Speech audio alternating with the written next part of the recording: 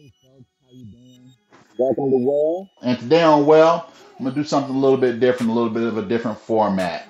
I'm gonna do a question and answer series with myself um, to stimulate a conversation that's very important to me and important to everybody else as we live the lives that we live. And today's episode is going to be it's going to be a conversation about hard things are not easy.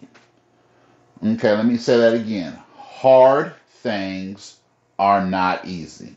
Okay, let's get into this. James, why did you start a business in a time when no one was really looking at healthier foods and especially healthier foods from a faith based company that adheres to your religious values but is not a religious organization? Why did you do that, James? Well, great question, James. Thanks for asking, and thanks for having me today here to talk about, why I did what I did in 2016 at a time when, the culture was shifting from, where it was after coming out of the Great Recession to where it, was at the time. And 2016 was very pivotal for everything. So it's a great question that you asked me. I started a business like this because my life up to that point, I was 42, and I was at a point where, I felt it was time to make a serious change. I went through, job loss. I went through, different health issues. My family went through different health issues. Um, I had just, been walking out my faith, in earnest for about 12 years at the time, and just really came to a point where it was like, okay, why, I keep struggling. Everybody I know keeps struggling. Why don't we just, you know, eat the way God intended for us to eat was my original feeling, and that's what brought me to that moment, that wake up call, and so I said, okay, I'm gonna start a I'm gonna start a bit. I'm gonna take all my food industry experience, and I'm gonna sell quality healthy food. That's what I'm gonna focus on. Yeah, okay. I had no idea. Working in the food industry for other companies and corporations is one thing. Starting your own business is a whole nother thing, especially when you've never, had a business before, because it's not so much as what you can do or what you can bring, but, at 42 years old, the world knows you as a certain way, as a certain thing. And I did not realize, oh, the world looks at me like this. They don't, look at me like this. Plus, I had no idea the way I see things. I had no idea how visceral the conversation of food was for people. All of my life, I've never seen a lot of skirmishes or a lot of consternation around the conversation about food. So I figured great food, everybody's gonna love it. Great, rock on. You know, Come to find out, well, people are very, very, very, very, very sensitive about food, about the conversation of food and the foods that they eat and so forth. That's one aspect. But plus, you know, at that time, none of us could, foretell, the climate that was arising at that time at that level. But, you know, so I took into account my beliefs, my health situation, and my drive to improve my health and really walk out my faith and so forth. So to answer that question, I just really I felt that was the right thing to do. I felt that it was the right thing to do. So fast forward, I come to find out, in culture and society, and we've all gone through some major shakeups and everything. I'm glad at the choice that I made, but here's the reality. On this journey, I've learned that hard things are not easy. And so that's and I've learned to embrace hard things. That's the thing about me. I've learned to embrace hard things. In order to do the initial thing that I intended to set out to do, there was a lot of hard things that had to occur, not only for me, but for, the world around me. And so to answer, I did it because I felt like it was the right thing to do. And at this point, I'm glad that I did it, even though I'm still struggling to get this thing going right. Hopefully that answers the question, or at least gives a little context to it. All right, thanks, James, for that response. That was a pretty good response. I got a lot of clarity, kind of from why you do what you do, and it kind of personifies the topic of the day. Hard things are not easy. So it really brings us to the next question. Okay, all of these things that you faced and everything over the past several years, and you've come to realize, hard things are not easy, and people are very visceral about the foods that they eat and so forth, and just and even about faith being involved. How do you intend to operate a for-profit business that's faith based, as part of your vision in a climate such as this, when faith initiatives are very complex, and they really, people really feel very, strongly about, faith, especially at a time like now. And, it's never been, I'm just going to say, it's never really been a worse time for a Christian, to glorify his faith, within his business and everything. How do you traverse that and include that into your model, and how do you honestly expect for that to grow forward? Okay, great question. I appreciate the question. That's been one of the things that's troubled me since the beginning. I knew that there would be pushback. I knew that there would be, some folks that wouldn't get on board with what I decided to do. But like I say, I had no idea of the ultimate climate that we were growing into at the time, and that we were in a historically pivotal time when your faith was going to be such a such a negative for people, even more so than was before. But I feel like that God prepared me for a lot of years before birth and food by the word into me for a time such as this. Prepared me not just with my walks, but with the word, and with my studying of the word and eating of the word.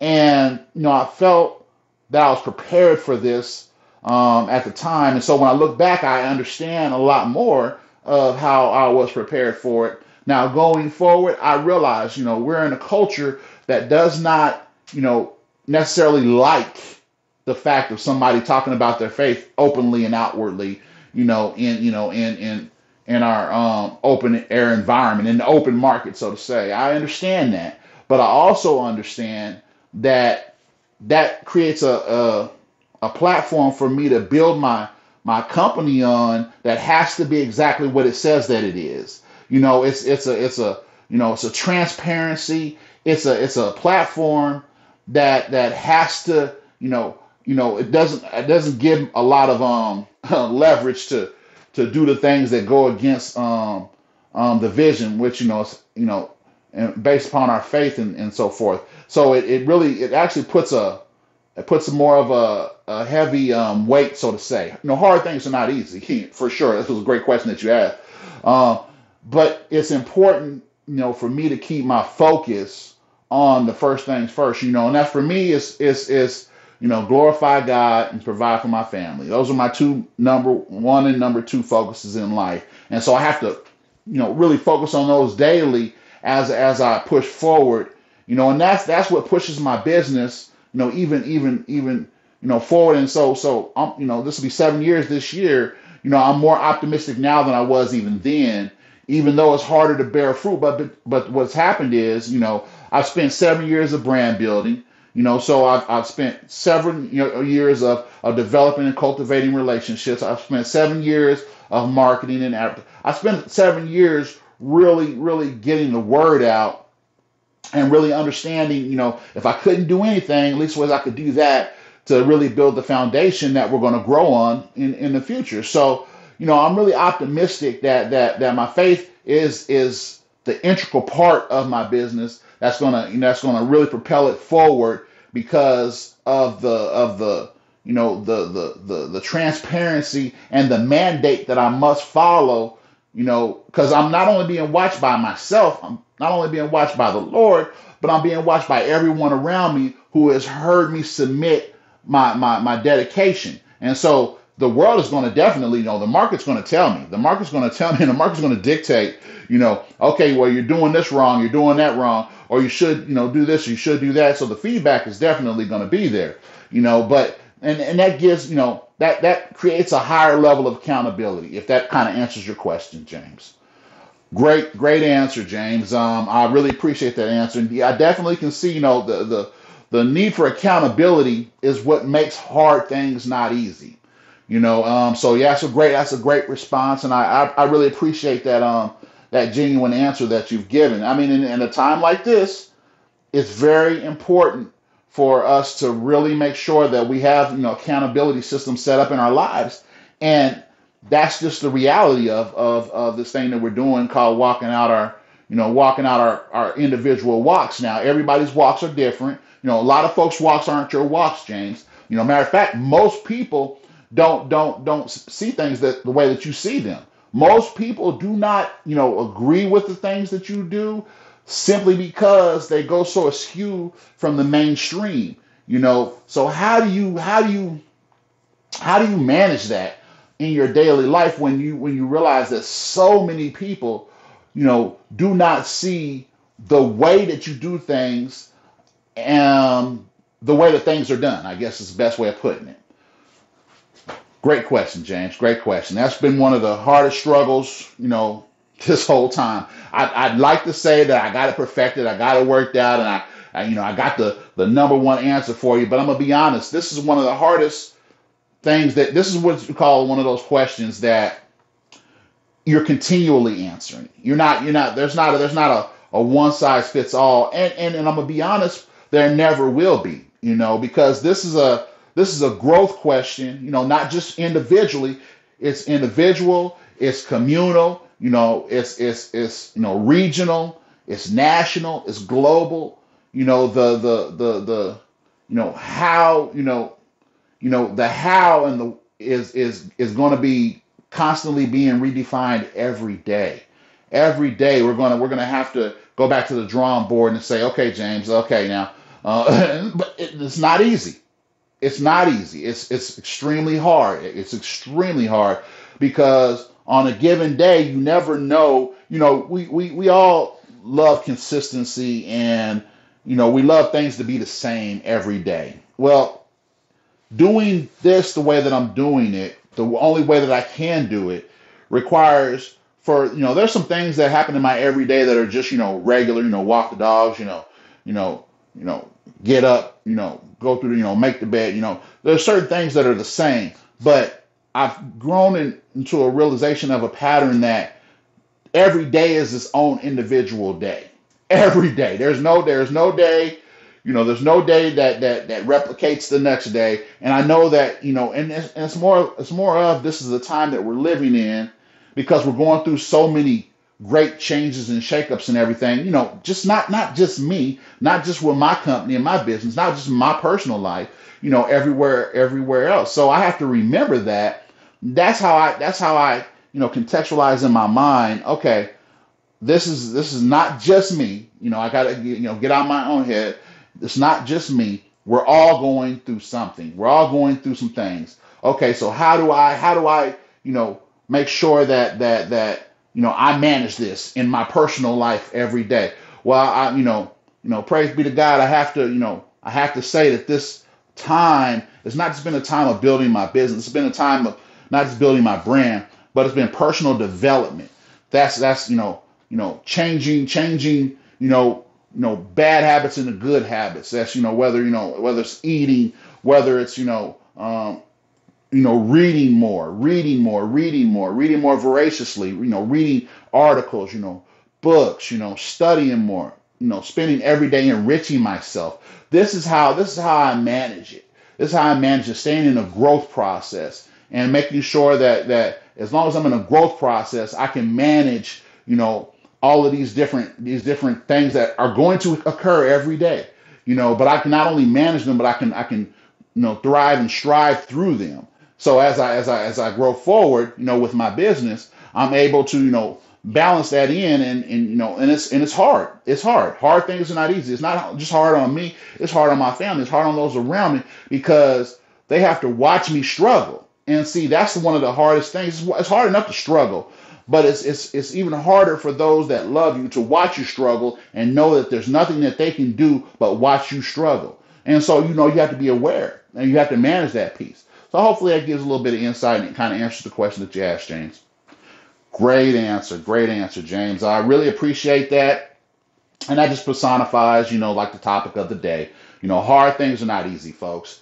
Here talking to James, and I tell you, hard things are not easy. Just remember that. Hard things are not easy, but they're worth it. And, life is full of hard things. And, we have to, understand not just for ourselves, but for others and those around us. Hard things are not easy, and the only way we can actually successfully, conquer hard things is together, and have to say, well, okay, I'm not going to avoid hard things. I'm gonna get to it, and we're going to do this thing together. So hopefully that gave you a little insight, and hopefully, you can say, well, this was an interesting perspective, and hopefully this talk here with James today might give you a little insight on, what he's doing over there, and give a little insight on what you can do yourself. So talk to you later. God bless you.